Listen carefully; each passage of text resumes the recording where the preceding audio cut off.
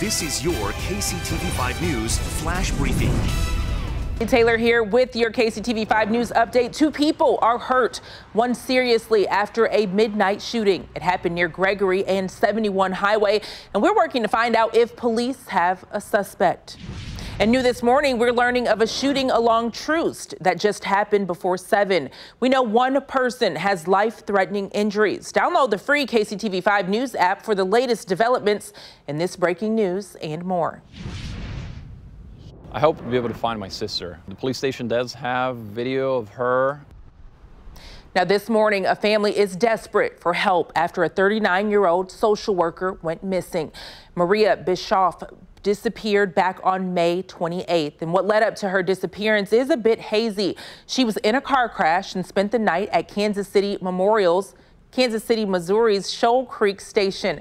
Her brother says she called 3 people to come get her, but ended up walking out of the police station on her own late at night in the rain. What makes her disappearance so troubling for her family is that Marina suffers from depression and had been very down in recent days. They say it was due to fears of COVID-19. She was not as cheerful as she usually is, and just very down in general regarding COVID. Now that's Marina there on your screen. Make sure to take a really good look. If you think you've seen her, call the TIPS hotline or 911.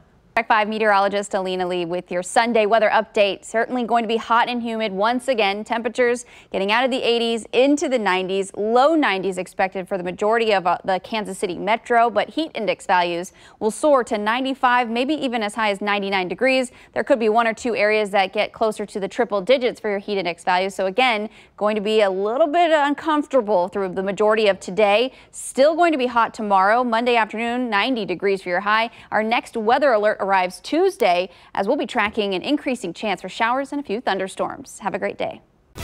Turn to KCTV5 News for the latest updates. This is your personalized flash briefing because KCTV5 News stands for you.